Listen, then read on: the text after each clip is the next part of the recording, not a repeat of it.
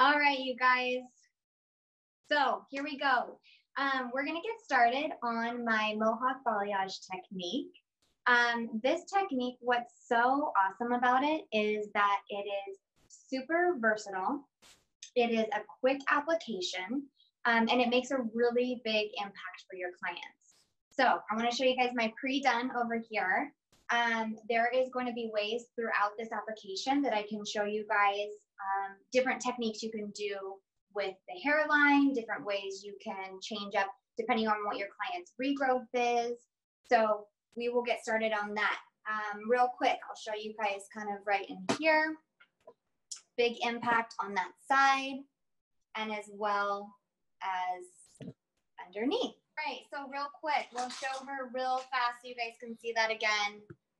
My pre-done here.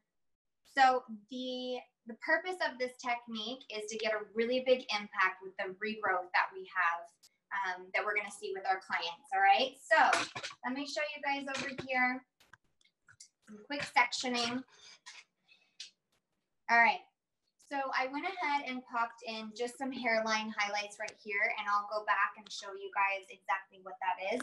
But let's talk sectioning real fast. So through the top, we are going to start our sectioning by going from the recession point on your client. So you can kind of customize this based on what their hairline, what's happening with their hairline, okay? So I dropped down right to about under kind of like her temple, because again, I'm going for a lot of impact here. So I went down below her temple. This would be her recession on her hairline. And we are going to section that all the way around into sort of like a half circle through the back. Now, the dip here in the back is important, and as we foil, I'll show you guys why, to make sure that you keep this rounded, all right, in that oval shape. So from there, you're going to section out right behind the ear, and we'll pin that away, and that will become her hairline, and I'll address this section in just a second. Let me get a little closer here for you guys too. Okay, so here's the rounded part that I was talking about. Now this next section is going to go from the back of her ear to the top of her ear. Okay, and then same thing here. This is where we can customize her crown sectioning. And I will have pictures for this for you guys, just so you can see. I know it's a little bit tricky with these cameras at home, but I will have all the sectioning in details with photos up on Behind the Chair and my page and Joico to share with you guys. All right, second section through the crown here. This is determined based on what you want your money piece to be in the front, okay? So depending on, getting close here to show you guys, depending on how much you want for your money piece right in the front, that's where you're going to determine this next section, as well as the recession point on her hairline. Now, this part in here is different for everyone, right? Sometimes it's a lot deeper. So you might have your sectioning start a little bit further back or a little bit closer, okay? All right, so let's get into this technique here. We're going to be starting in this back area right here, kind of just above the occipital bone. Now I dropped this pretty far because again, I want to make a big impact in here, and I will tackle this and address this afterward. So the first thing I'll do is pull up this section. I'll drop out right behind the ear, and I placed 2 hairline highlights with my large foils, and I'll show you those as we go.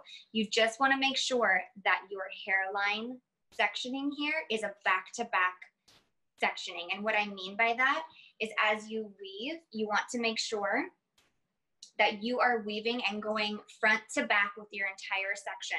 That way, when you're on the hairline, you're picking up pieces that are coming right from the base. All right, so let's jump into this next section here. I'm going to jump right in here. And here is the important part. Let's spin this a little bit in here. Because of our sectioning, right in here with the swoop. This is going to allow for when I place my foil, it's going to create a little dip for me, which will help when we go in to tap our hair. The goal with this and these lighter colors that we have with these clients, the goal is to really kind of only go in, set a quick tap, all over tone, and be done, all right?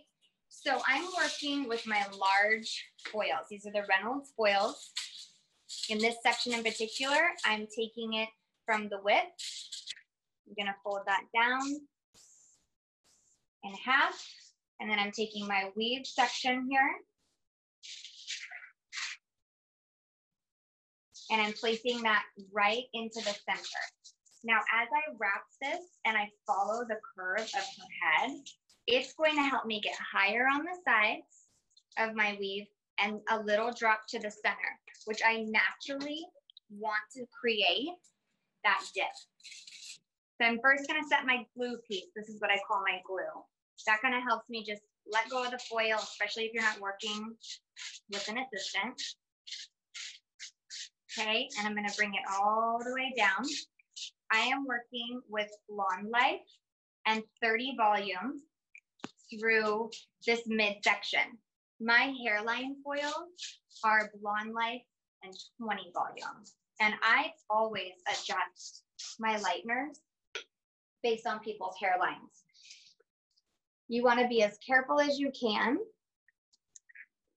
when you are working with hairlines and the ends of hair. You want to make sure that you really know what your clients have on their hair, so that way you can adjust your lightener based on what is previously going on in their hair.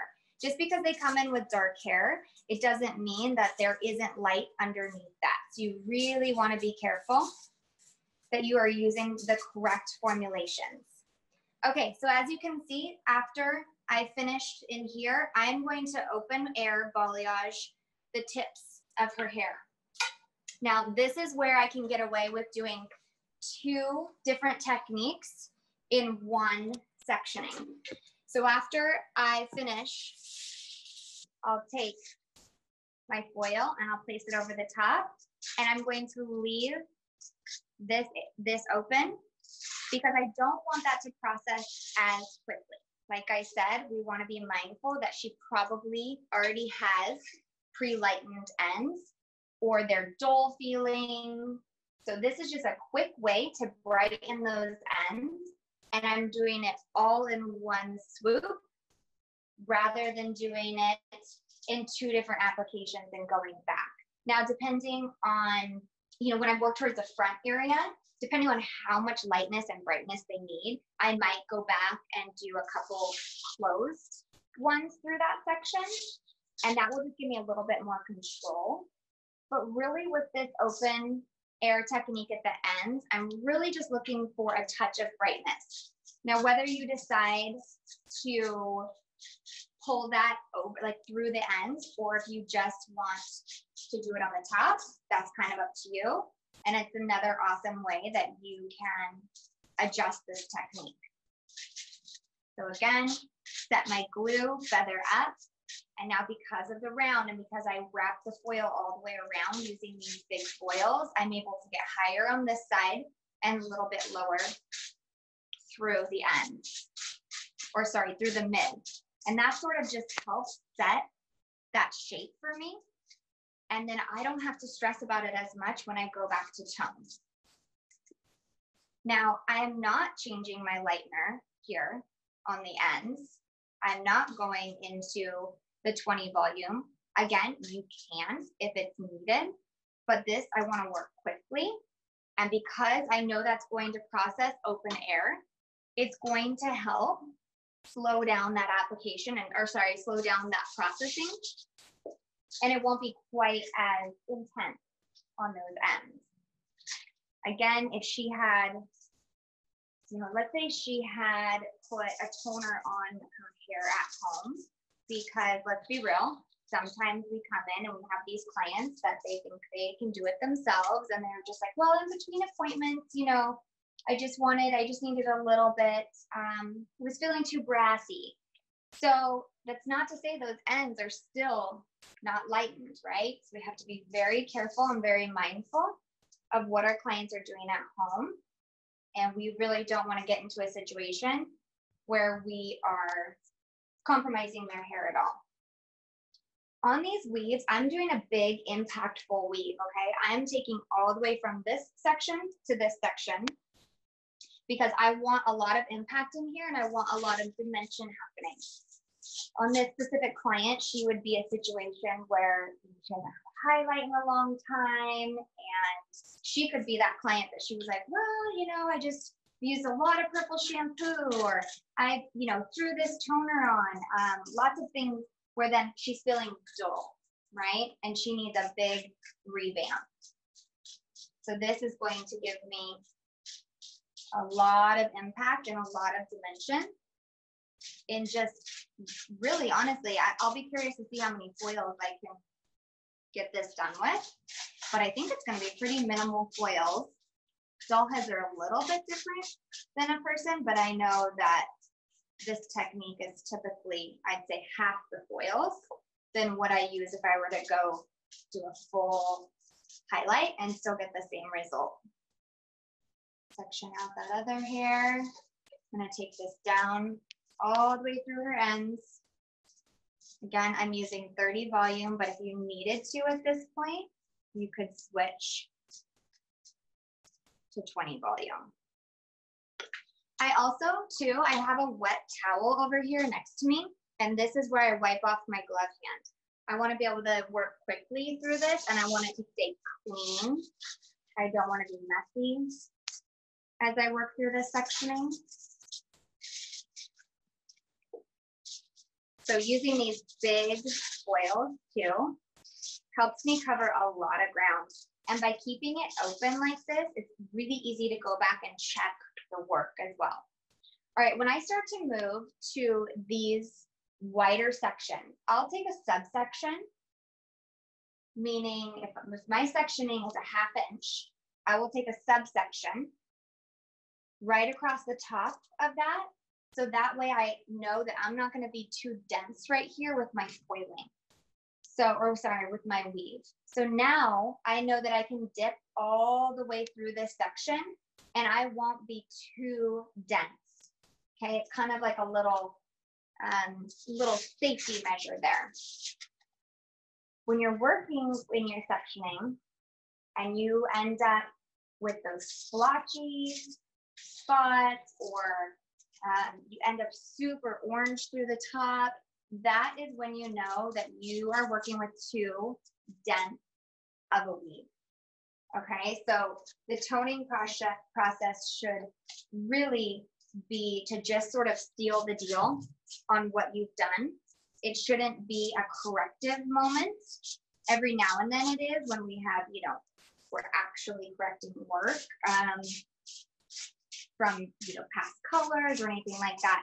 But for the most part, the toning should be what enhances your application. This part to me is the art. This is the sketching. This is the painting, and then we add color, right, with our toners to just enhance and make her feel custom and beautiful.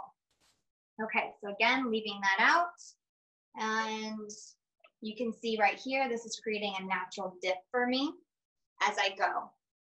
Now I'm doing this sectioning knowing that a majority of my clients wear a center part, okay?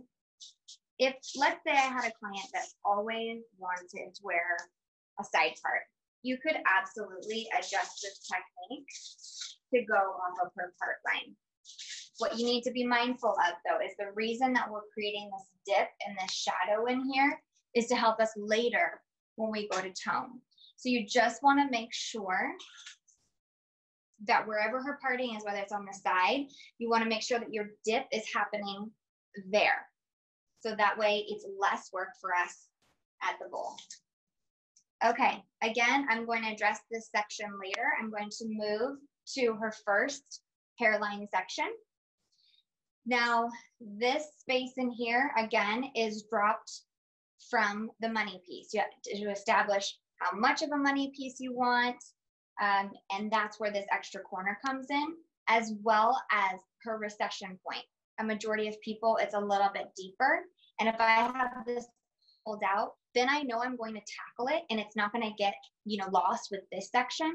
Because when your clients pull their hair back, and if they see this dark track running through the side right here, they're going to say they're not light enough, they're not bright enough. Every now and then, they're going to have these little kind of like baby hairs through here. And those I would just slowly kind of pull out, and I would not put color on those, because you also don't want to be blamed for the one who broke that off, even though, most people have a little something right there. Okay, so hairlines can be changed as well. On a blonde, I like to do a veil type hairline, okay, where I'm taking an angled parting, moving this way. So that way, as this brightens in blonde, I'm casting a veil of blonde. Now, if I was working on a brunette, I would move my hairline sectioning to a horizontal placement, because I want more dimension as this pulls back, right? I want to see some depth of brunette through here, because that's what's going to feel more natural to your client. Now, there are some brunettes that are obviously going a lot brighter, so they want more of the veil option. But that's what's so cool about these techniques. And when you single out these sections, you can really customize to what your client needs. Now, in here, this is that back-to-back sectioning I'm talking about, okay? So you want to make sure that this weave is going all the way to the front. This one is not all the way to the front. This one is not, all right? That's going to give us the biggest impact right around her hairline. And I would say the same thing if you were doing the brunette style with your hairline. My formula here is the blonde leg, 20 volume.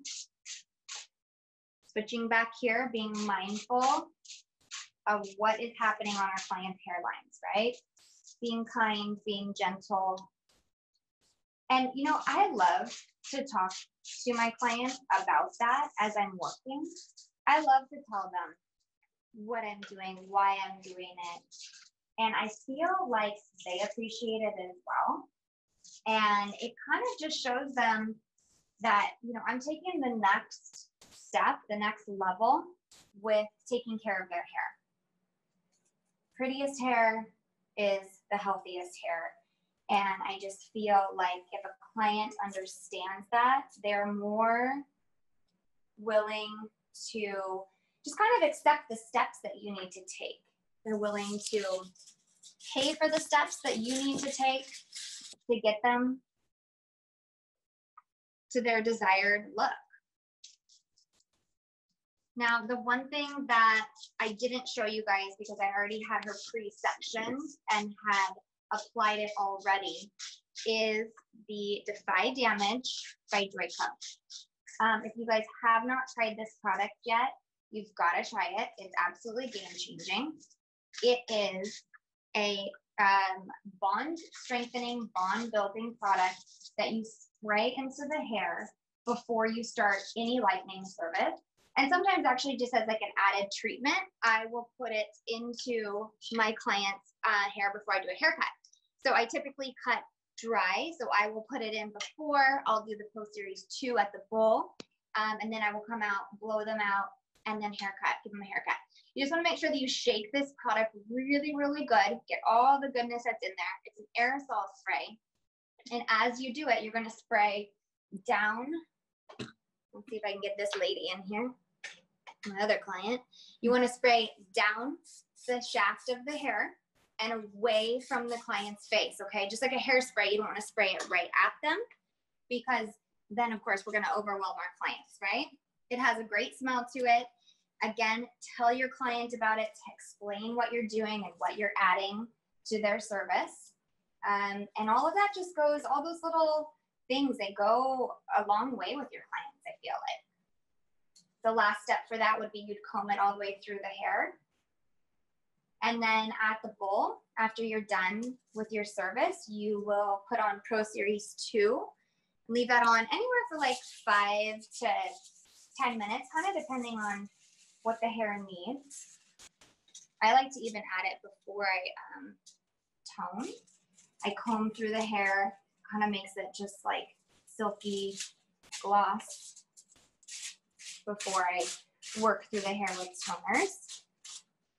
All right, so we're still tackling this hairline over here, working through this.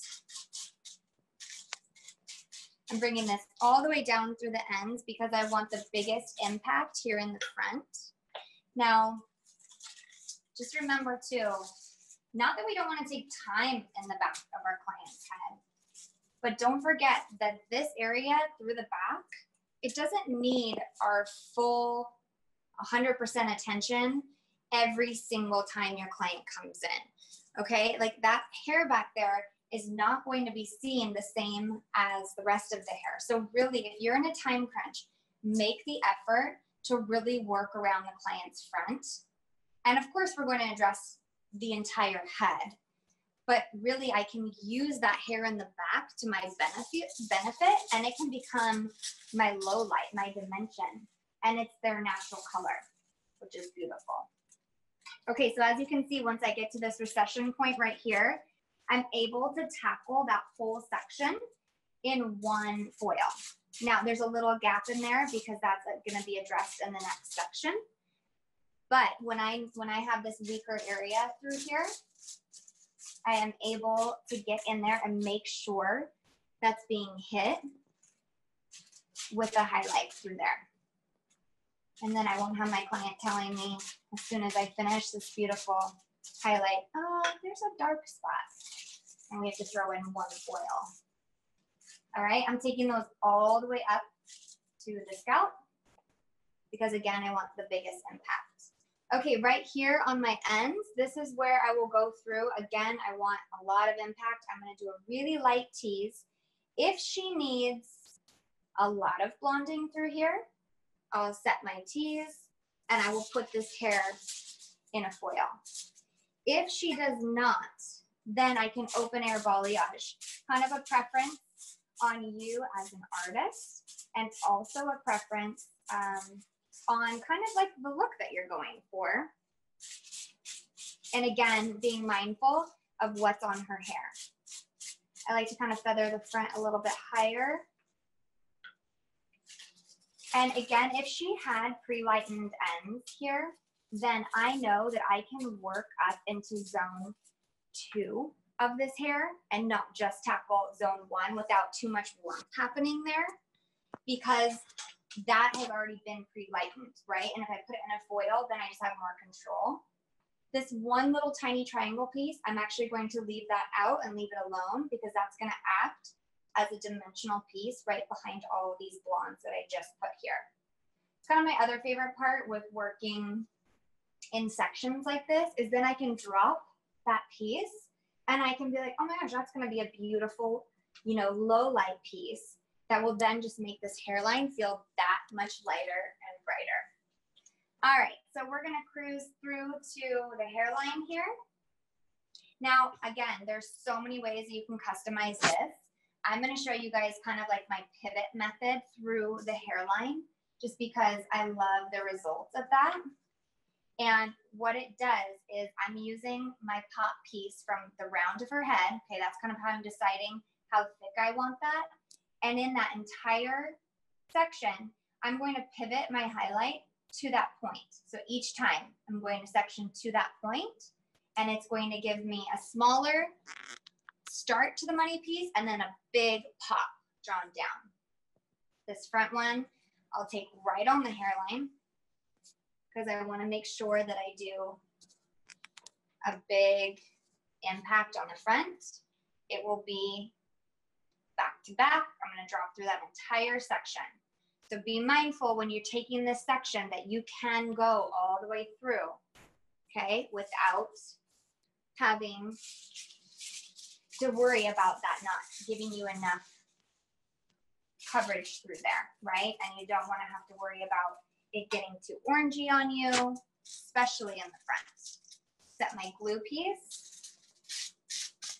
And then I'm gonna bring it all the way up to the top. Again, you can customize this to where it's going to fall. Like let's say she doesn't want it all the way to the root, you could start it an inch lower and then feather it up. But because of the sectioning, you're going to get still that same result where it's going to be a little bit more, kind of more like come to a point right there. And as I work through, you'll see how my foils start to sort of fan out. That's how you know you're working in the right direction. All right, so I'm going to go right here, back to back, but as I move back, I'm now creating almost like this triangle shape, okay? So it's going to be thin to then thicker as I move this way. It's also giving me a lot of coverage. See, now I'm working back into this depth kind of through here behind her cul-de-sac, I like to call it. I'm dipping all the way, doing that. And again, I'm still working with 20 volume on her hairline. I moved to this section before I'm tackling that top because I know I need this area to be the brightest. Okay, I need her hairline to be the brightest. So that's why I start in the way back. Then I move to her densest, darkest section. Then I move to the hairline in the front for that big impact. And then I will address the area on top, which is kind of, I use to my benefit of it being a little shadowy through the top. And that's going to help so that I don't feel like I am spending just as much time at the bowl toning as I am with the highlight, right? Because let's be real, sometimes we just do not have that amount of time with each client. Or sometimes they come in and they've booked something completely different than what they need. So now, you know, we're trying to, you know, under promise, over deliver.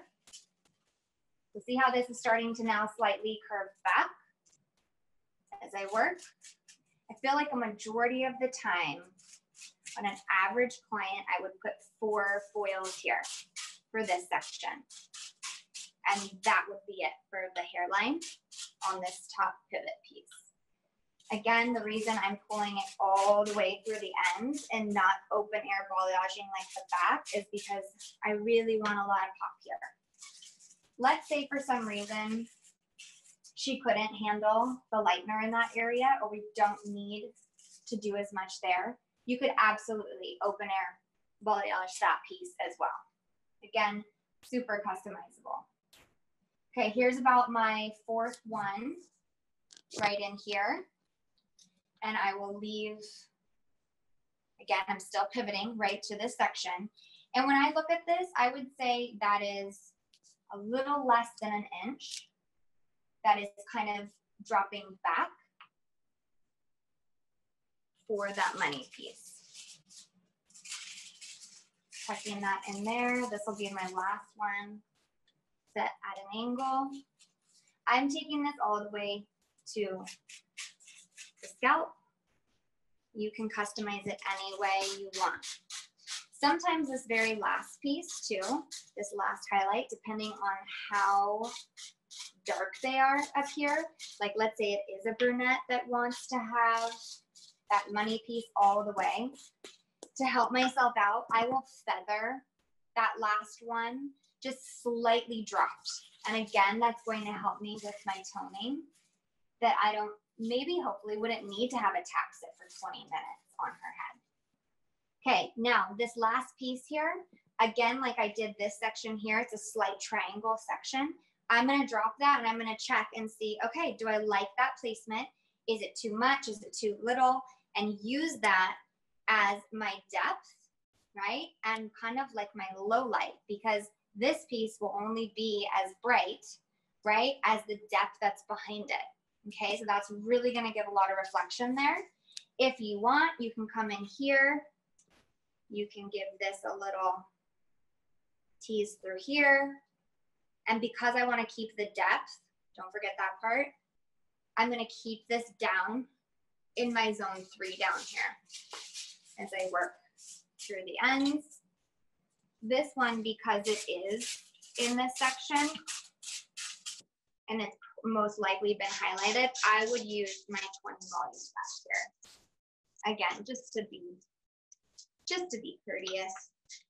Now, because these are in a separate area, you can also really easily unfold this foil. And let's say it's lightened before what's happening here. If you want to drop it out, you can drop it out and take it out.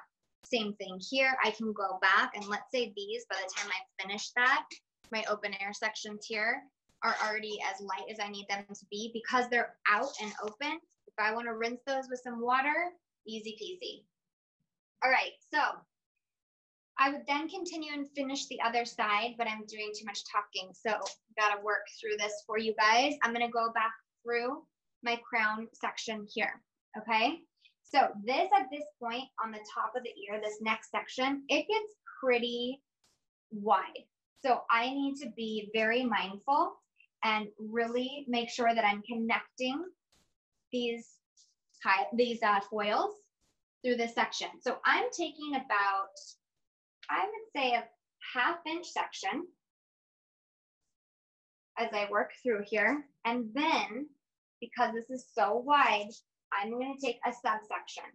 This is really just about keeping a lot of control and making sure that my density is not too thick on these foils. If you need to be like, oh, it's a little thin, I want more impact there, add a little bit more. Again, super customizable. Now, what's important, again, about this sectioning through here is that when you place the foil, and again, I'm using the Reynolds foil. This is the full thing. And now I'm going to go to my width on this. I can't remember how they come out. Width, length, something like that. Okay. I'm going to take the longer side here, fold this down. And it's okay that this foil is going to be too short because that's my open air portion. I'm going to place that at the top, the round of the head. Reach that up. And now round this foil all the way down. It gives me about, I'd say, an inch drop here, and it's touching the tops of my sides. Set my glue, right? Then I can kind of go back and check. I can fix anything if I need to, and then I'm going to feather up from there. Now, if you can visualize this in your head, it's kind of creating like bursts from underneath, and this hair, as it lays over the top, is going to diffuse anything, and it's really going to help me when I go to tone.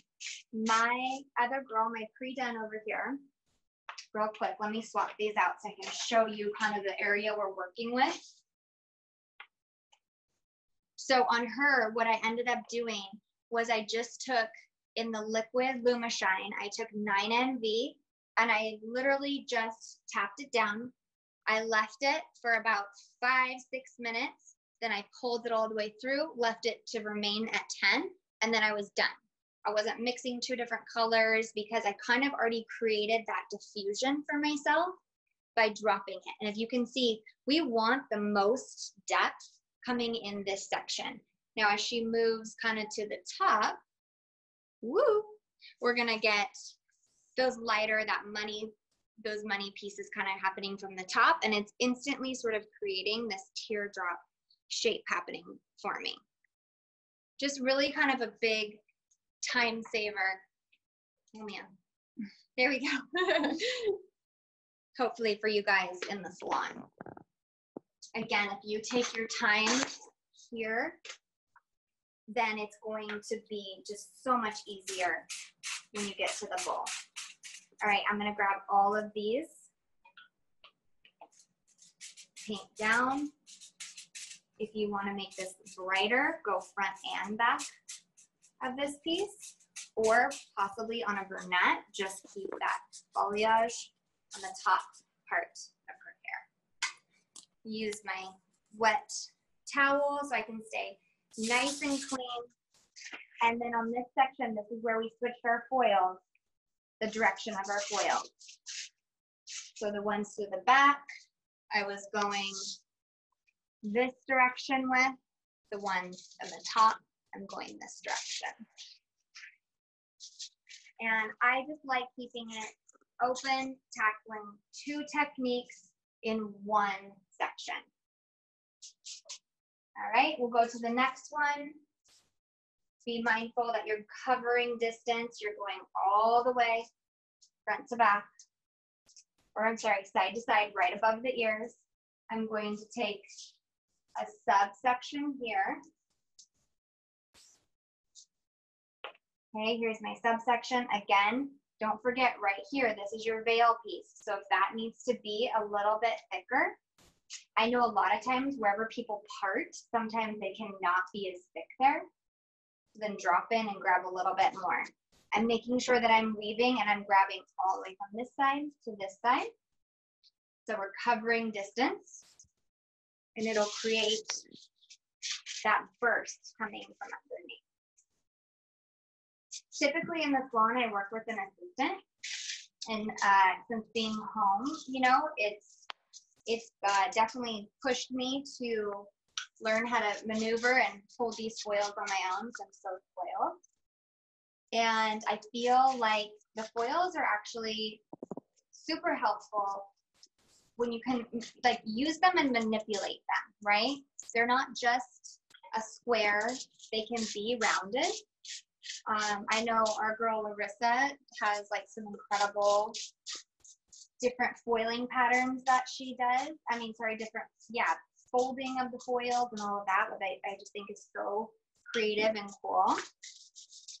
So use that tool in the salon, use it to help you get quicker, and use it to help your toning application. All right, so the other cool thing about this is I really can tackle a lot of ground, and I'm gonna count my foils after I'm done with this, because we're gonna get a full highlight impact with way less foils. All right, let's see if you guys can see. I really want you to be able to see this section up in here. Hopefully you can see that okay. So again, this is on the round still, right? Because when I came around, we were able to make that kind of like a horseshoe shape. So I'm splitting this. Now, right here, my very last section, this hair now becomes my veil, okay, over my pop. So I, again, want to make sure that this isn't too thick and also that it's not too thin, because if this is brought all the way up, I need to make sure that I still have some softness and some veil. I'm using this depth as my veil. Okay, so I'm going to put that forward. Sometimes I even come forward again, like I said, and double check. That's going to lay in beautifully with that piece. And I'll probably end up tipping her just even a little lower, or then take it even higher, depending on what she needs through there. Okay, so my last section here, the subsection, okay, ends up being not a sliver, right, because we want to impact, but it definitely is more like a generous slice. And then right on that part line, you need to add a little more. Do that too. Make sure you don't get too thick on the sides and too skinny through here. If anything, you'd want to go in reverse, a little bit thicker to thin. Because I have the subsection, I can cruise right through it, almost like a back-to-back foil there. Okay. Take my large foil and place it in there. Really kind of sneak it up in there, curve it out, use that to your ability. Set the glue in there, like so, and then I'm going to feather up. And because that's tighter, I can kind of still feather on the same line. If you need to, if you're having a hard time with the curve of it, then you can push it up there because it's easy to see, which is great. So let me turn her again so you can see here. Once I get there, I pull this down. And because I set my glue up there in the front, then I don't have to worry so much about my foil slipping. Grab here and balayage down. Customize this how you like. Again, because I'm leaving it open air, that 30 volume is not going to process as quickly as what's happening inside the foil. 2 techniques in one. Now, again, just to recap, super easy to then go in. Like, let's say you got through this part and you were still feeling like she needed a lot more pop happening through here. You could go back through now and you can even open air balayage and tip out those ends, or you can put it into a foil.